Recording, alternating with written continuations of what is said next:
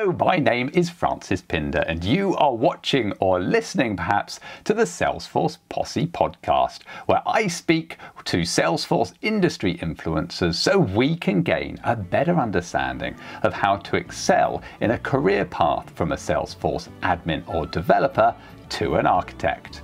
But in this conversation, things are a little different. I'm going to be talking with Tom Bassett and Sam Wadhwani, and that is because three of us came up with that crazy idea that there needed to be yet another Salesforce community group. And so we are starting up the Salesforce London Architect Community Group. Tom is a solution architect at Trig Digital, but over the years has worked for a number of Salesforce consultancies, including Cloud Orca and 4C. And Sam has been a chief technical architect at PwC for a number of years. But this podcast is all about why we set up the Salesforce community group, as well as a bit of an introduction about us. But if you do want to come along to the next London Salesforce Architect community groups, or you want to find more about your local community groups near you, then head to trailblazercommunitygroups.com and hunt us out. So without further ado, let's go! Okay, so here we are on the podcast, and I'm here with Sam and Tom, who are my fellow co-organisers of the London Architect Community Group that we're kicking off next month, this month, depending on when you're listening to it. Who knows? Next month, yeah. But I think what was our first one? The 17th, no, 19th of November, isn't it? 9th of November. Yeah, right. All good. Okay, cool. So we thought we'd have a quick podcast to kind of introduce ourselves to those people that are interested in watching, and hopefully we'll be streaming it and recording it anyway, or the forthcoming or later sessions anyway, so you can be able to watch them online, fingers crossed. I think we've talked about that, haven't we, at some point? So why don't we start off with a bit of an introduction? So who wants to go first? Do you want to go first, Tom? I'll go first. Yeah, sure. Okay. So my name's Sam Wadhwani. Some people may have seen me in the ecosystem already, because I've been there for about 13 years now. Seems like a very long time. I've been operating as an architect for a consultancy firm since graduation, but for about 10 to 11 years in the Salesforce ecosystem. For 13 years, but 10 to 11 of those have been actually from a Siebel architect background. That's me. Tom? Yeah, sure. So I'm Tom, if you haven't worked that bit out already. And I started my Salesforce journey as a humble admin back in 2018. Oh, cool. And that was for a charity called Samaritans. That was based in the UK. Yeah, and so since then I've kind of grown or spread my wings from my humble roots up through the consultant ranks to the lead consultant to senior consultant, and now I am a solution architect. Mostly what I do is B2B rather than B2C. So I'm definitely a lover of Pardot, or should I say marketing cloud out engagement. Always Pardot to me. Yeah, exactly. It will change tomorrow. Till we die. Exactly. Yeah. Cool.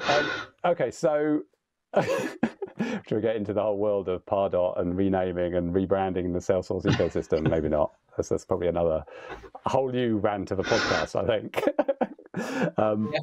Cool. So why did you want to become a leader of the London Community Group, Architect Group, either of you?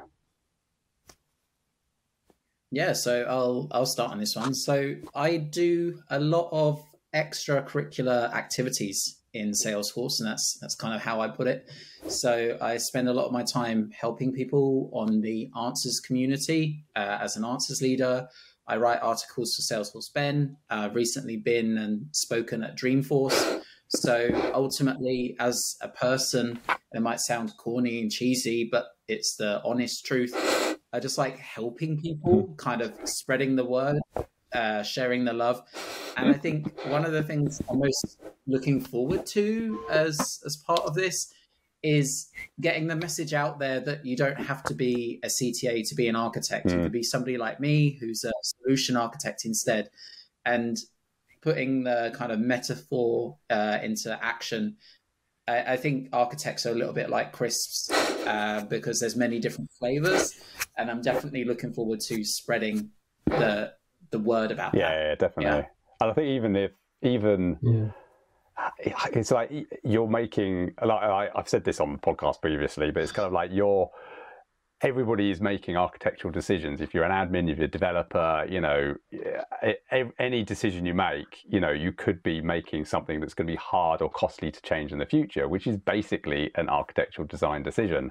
So I think the more you learn about it and the more you kind of come into the community, and this is one reason why I wanted to be part of the kind of architect group in London, was to kind of get that, show that there's actually more to even just kind of like a technical architect. There's this thing called a business architect as well that isn't really technical at all, and it's such a vital piece of the kind of enterprise architecture or architecture puzzle. And then getting that word out and showing, but also sharing that kind of architectural knowledge. And where I wouldn't say I was a great business architect at all, because that's not my focus, but then having the opportunity for people that are to come and share their experiences of what it means to be a business architect or whatever type of architect in the many flavors of crisps that are out there. Yeah, I totally agree. How about you, Sam? So it's similar sort of rationale, really. I definitely think that in the past, there's been almost a stigma attached to what an architect is and what an architect does. But I think in recent times, there's been a lot of effort and initiatives to sort of dispel those myths and actually explain, what Tom said about the fact that there's actually multiple different types, and it's actually more approachable as a career, as a competency than you might think. So it doesn't necessarily mean you have to be technical. It doesn't necessarily mean you have you have to be a certain way or a certain stature. You can it's more about mindset than anything else. So I definitely think there's a purpose for sort of encouraging different kinds of architects in the ecosystem. Me personally, I've spent a lot of time certainly in my Salesforce career helping to share the knowledge and experience I've gained in amongst the teams that and the practices that I've been part of, and that became ever more present and necessary when I was sort of planning and going through my journey to become a CTA, which I have now achieved. But now, the sort of role has switched, and now I spend a lot of time actually trying to help other people, much like Tom said, actually. And this is almost an extension of that, not necessarily focused on CTA by any stretch. But it's it's sort of in the same vein of wanting to share knowledge. I still believe that as a totality, we're far more than the sum of the parts, if you see what I mean. So actually, if we is that right? Or something like that. But we've all got we're better together than an individually experience to share. Yes, that's exactly it. So sharing knowledge, encouraging the discussions, and actually getting some value from it. To answer the questions about, well, so what? There's lots of knowledge out there, but what does it mean? Yeah, exactly. Yeah, definitely collaborating and learning from each other. which it's the whole point of the community groups. So Yep. I just wanted to dive into a little bit of kind of my own experiences, and I think kind of give some examples of maybe things I can bring to the group. And it's a little bit, as a person, you both probably know this already, but I speak usually what I think. Sometimes my mouth engages before my brain does. But I kind of think that I'm perhaps stronger in kind of maybe more of the business architecture than maybe you guys are, and maybe that's something that I can bring to the group in terms of, like, I've gone through the traditional consultant track, which is kind of leaning towards a business analyst anyway. I spend a fair amount of my time writing user stories, making sure that the jobs to be done are defined, and they are kind of tight. And then I kind of jump towards like the build part of the project, put my kind of solution hat on and decide, okay, are we doing this in flow? Are we doing this in code? What should we consider? How scalable should this be?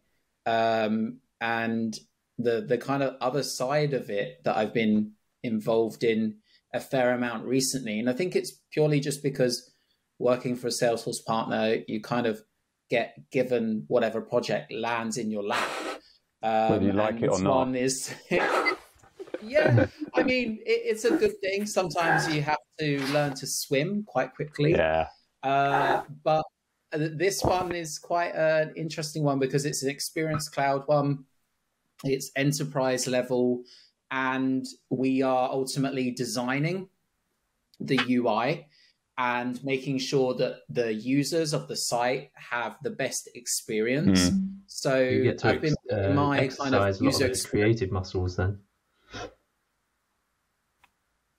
Yeah, I mean, I wouldn't think of myself as creative at all, but definitely somebody who kind of cares more and kind of thinks about, is this the best way to do this? Like, where we have this upload component, do we have it elsewhere? Is it the same? Does it work in the same way? Like, usually, isn't that being creative? Kind of towards, I kind of think it's, being an architect is quite a creative thing, in some ways, because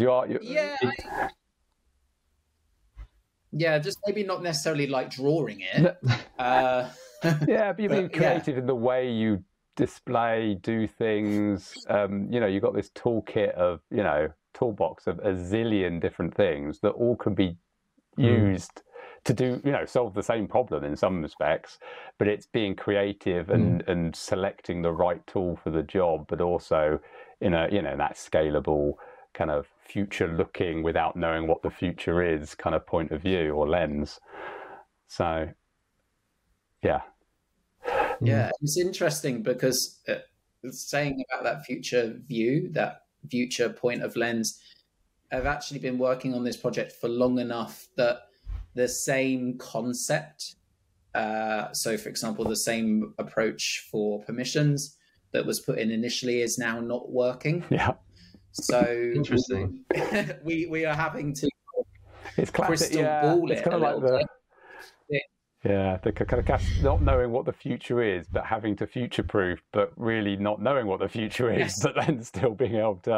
And I think that's one of the challenges is with architecture, because this thing is going to be hard to change in the future, but you've got to be a futurist almost to make sure you're, putting it right in the first place. So. And that's a great idea for one of our, one of our sessions as part of the group, right? Is how do you crystal ball gaze? Yeah. How do you sort of plan for change? How do you design for change and adaptability? But I didn't just quote a well-architected theme, did I? Or even well-architected. Everybody go find the website right now. It's, whole session on that. Architect.salesforce.com. Go see it. Yeah, start there. Yeah. I definitely think there's there's a lot of creativity in the architect role, that's for sure. Like you said, Francis, around what tools do we use, what diagrams are most important to be able to present complex problems or complex solutions to the powers that be and those that those stakeholders who are interested. And it's never a one size fits all, right? And that's the sort of thing that absolutely, it is always going to be a challenge, because you can't apply like a standard approach.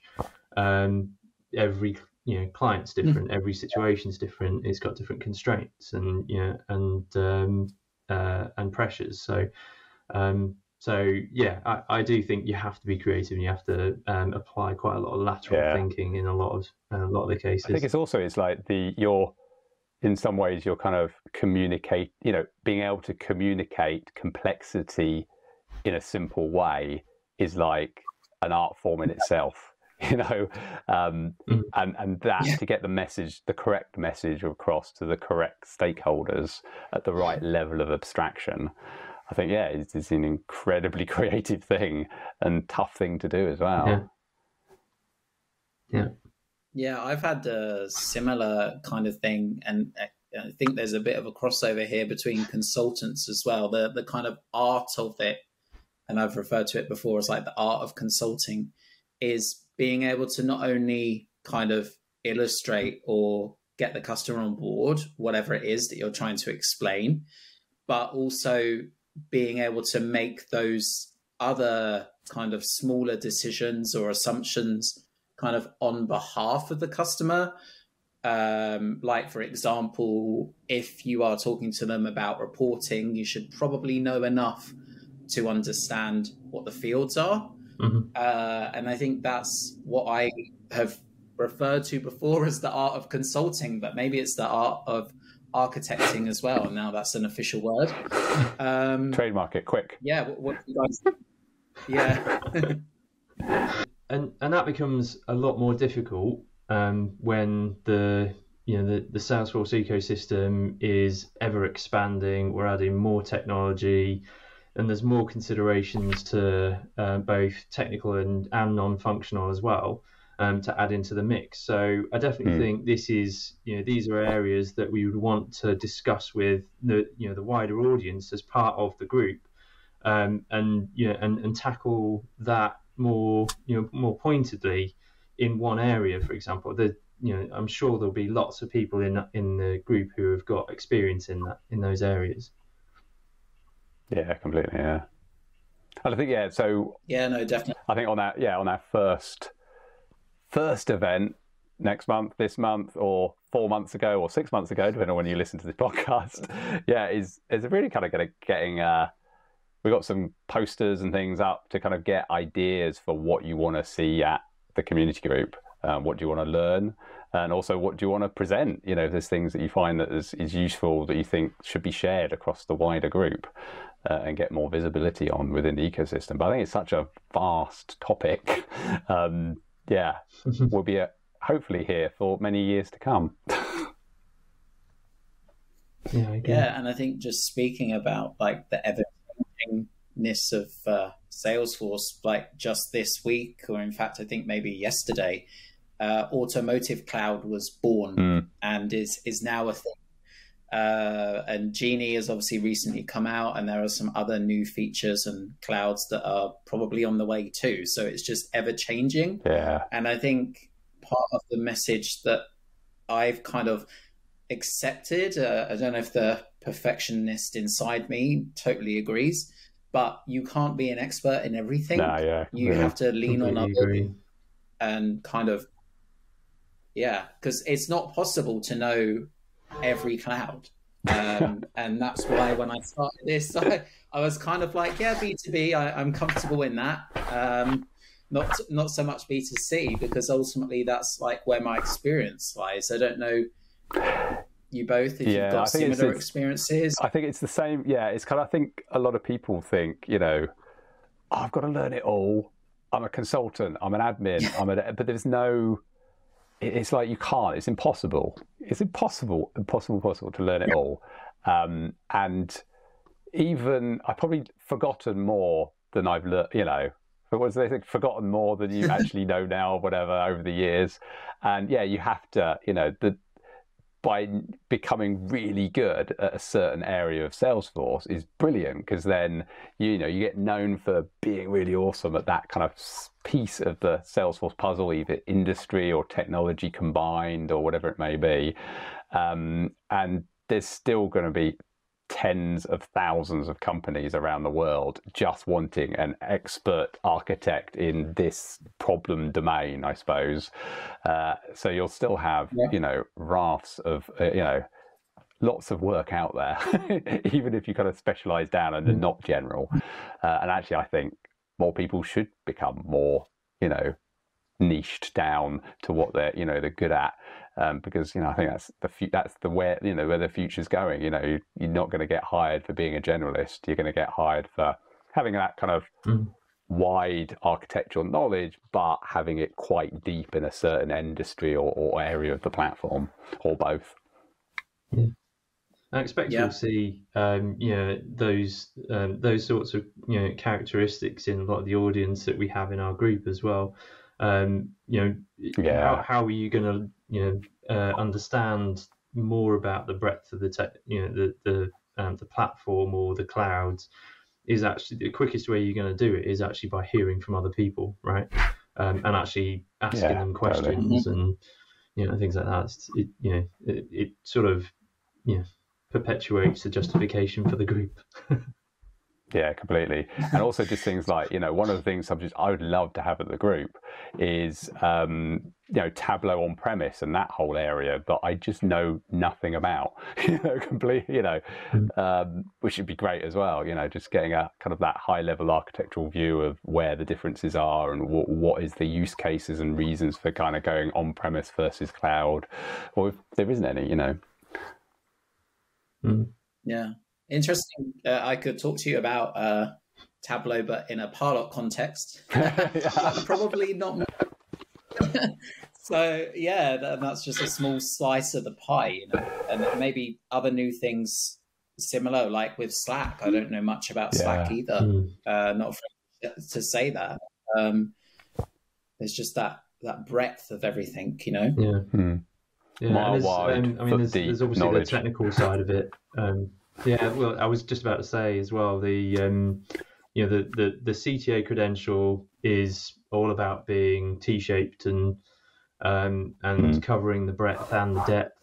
But it doesn't cover all the clouds. Even that doesn't cover all the clouds. So you still got the same challenge, even if you're at that sort of pinnacle CTA level.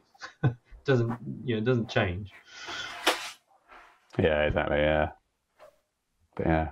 No, cool, brilliant. So, have you guys got anything else to say on the podcast? Except for how do you sign up to the London Community Architect Group if you want to come along? Which I'll put a link in the show notes for that. You can go onto the Salesforce events pages and search for the London group there, and you can see the events that we've got coming up. Sign up, register, RSVP, whichever, and I'm sure the sentiment is shared, but we're really excited for the first session. Looking forward to seeing familiar faces and new faces in the group, and it's going to be great. Yeah, no, I'm really looking forward to it. I think that's just looking forward to meeting new people and sharing my experiences, them sharing their experiences, and ultimately learning from each other. There are, 20, 30 different ways to achieve the same thing. We could have a ferocious debate all day about which one is the right one and which one is not. And I'm looking forward to that type of conversation. And if you haven't signed up for our first session yet, definitely can convince a couple of people with some plushies that we're going to be giving out as a result. So give it away. If you need any more, well, that's definitely something to kind of coach you into signing up. Awesome. Well, brilliant, guys. I will put links to, if you ever want to reach out to Tom, Sam, or me in the show notes as well. Otherwise, I think, unless Sam, you got anything to say to finish up? No, I'm good. Oh, good. Well, that is it for the podcast. So thank you very much, Sam and Tom. Thanks very much, Francis. Thanks for having us. Yeah.